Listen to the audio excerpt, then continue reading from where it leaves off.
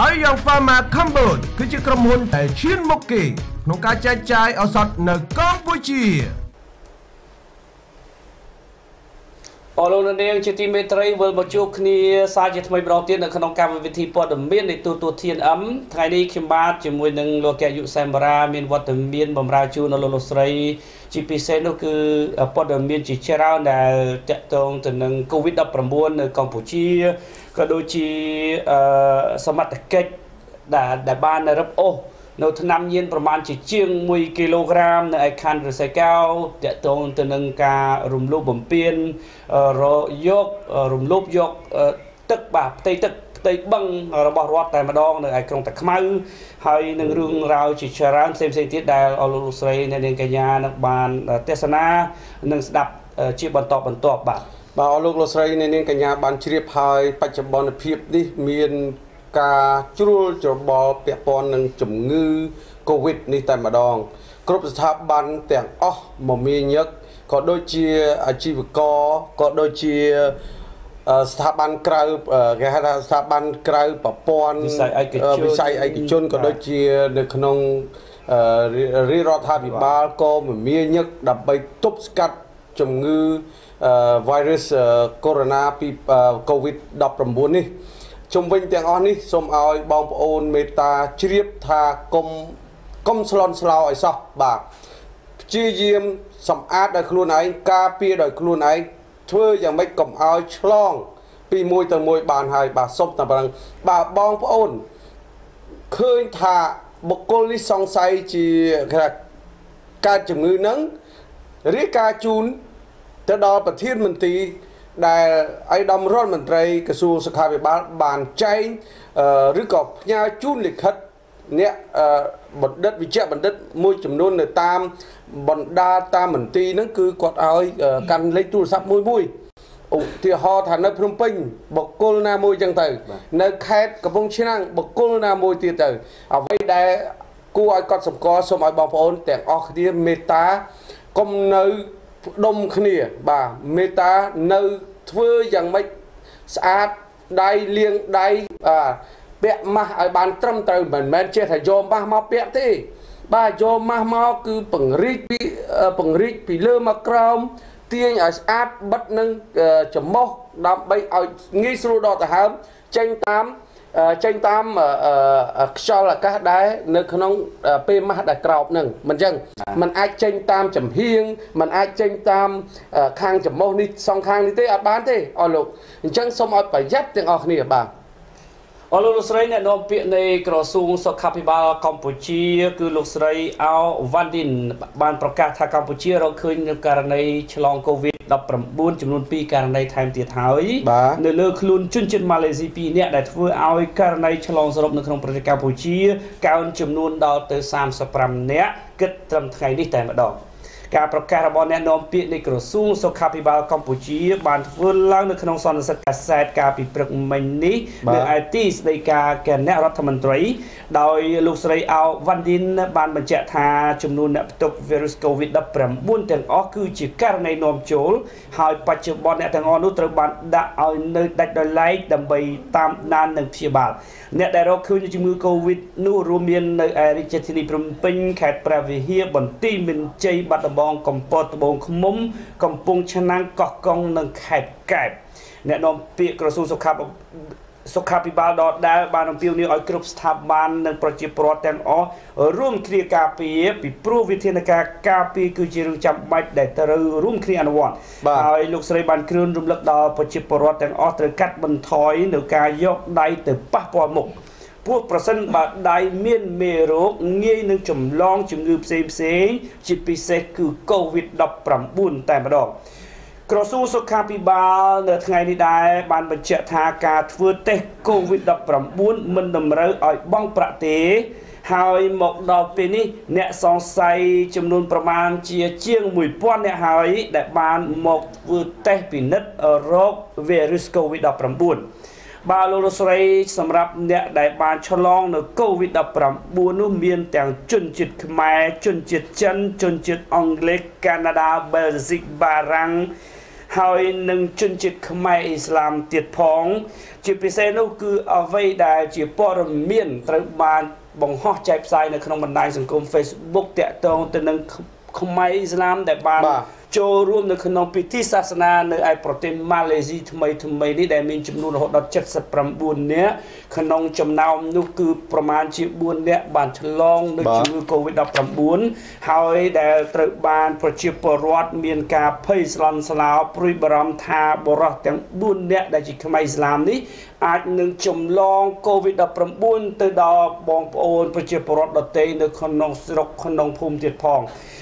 ដោយមានចំណាត់ការយ៉ាងយកចិត្តទុកដាក់ពីរាជរដ្ឋាភិបាលកម្ពុជាក៏ដូចជាក្រសួងសុខាភិបាលបរិសុទ្ធទាំងអស់ដែលជាខ្មែរអ៊ីស្លាមហើយដែលត្រូវឆ្លង Covid-19 នោះកំពុងតែស្ថិតនៅក្រោម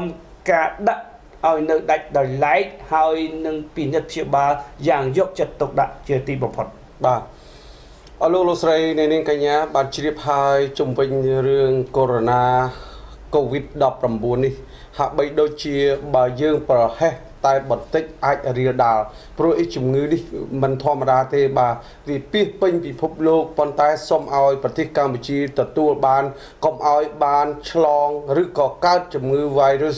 កូវីដ 19 នេះឲ្យសោះសូមឲ្យព្រះជួយណាមិនព្រះអាឡាណាមិនព្រះអាឡាទេឲ្យលោកស្រីនាងកញ្ញាគឺព្រះអង្គព្រះអីទេបាទព្រះអីបាទលោកស្រីឃើញមានប្រិមិត្តខ្លះគាត់ comment ចូល Facebook ដែលខ្ញុំមើលមួយនេះបន្តិចនេះគាត់ថាទោះបីជាសាសនាណាក៏ជួយមិនបានដែរឲ្យព្រះអិនណាព្រះព្រំណាព្រះអាឡាព្រះយេស៊ូព្រះពុទ្ធក៏ជួយមិនបានដែរមិនចេះទេរឿង Covid-19 នេះបើលើកដៃទៅចេះបានន័យថាសូមឲ្យ Covid-19 ចូលក្នុងខ្លួនទូលបង្គំមកអាមែននឹងថាអាមែនមួយអាអីទេសាសនាណាក៏ជួយបងប្អូនមិនបានដែរនេះមិនមែនចង់សម្ដៅឲ្យសាសនាអីទេសូមឲ្យគិតពិចារណា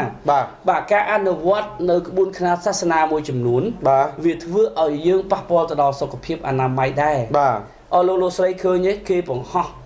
បាទមិនថារីគុណទេប៉ុន្តែសូមនិយាយឲ្យចំតែម្ដងឃើញនឹងភ្នែកយើងឃើញនឹងភ្នែកគឺថាមើលទៅឃើញទលេនោះដែលគេមើលទឹកកខ្វក់បាទកខ្វក់មែនតើនៅក្នុងគ្នាទៅកពុលមាត់ទៅផឹកទៅលុបមុខទៅលាង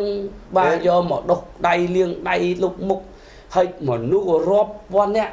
ដែលទៅធ្វើសកម្មភាពបែបនេះបាទហើយរឿងអីដែលវាមិនប្រឈមនឹងការឆ្លងមិនថាកូវីដទេវាអាចឆ្លងនឹងមេរោគផ្សេងៗដែលនាំឲ្យប៉ះពាល់ដល់សុខភាពបាទហើយការជួបប្រជុំសាសនានេះទៀតសោតបើអាចគួរតែជៀសវាងទៅវាគ្មានអីដែលត្រូវចាំបាច់ទៅថ្វាយបង្គំទៅចតិតចតងព្រះនៅពេលនេះទេសភាពការកូវីដកំពុងតែវឹកវរ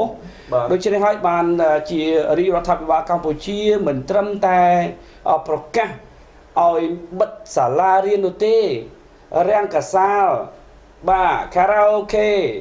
ក្លឹបកំសាន្តបាទហើយនឹងការជួបប្រជុំបែបសាសនាផ្សេងក៏ត្រូវបាន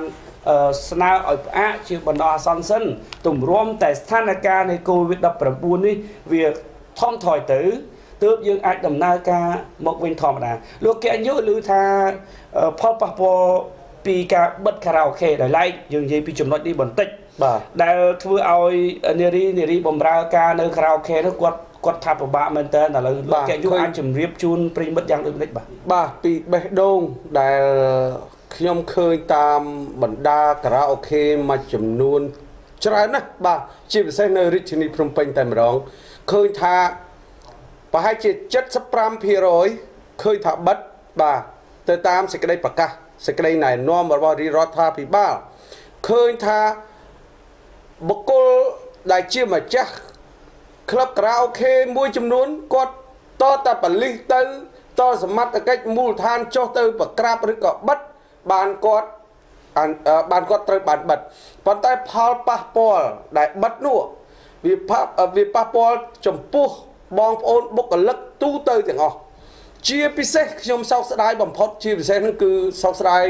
កញ្ញាទាំងអស់បាទខ្ញុំសោកស្ដាយណាស់ដែលគ្នាពឹងពាក់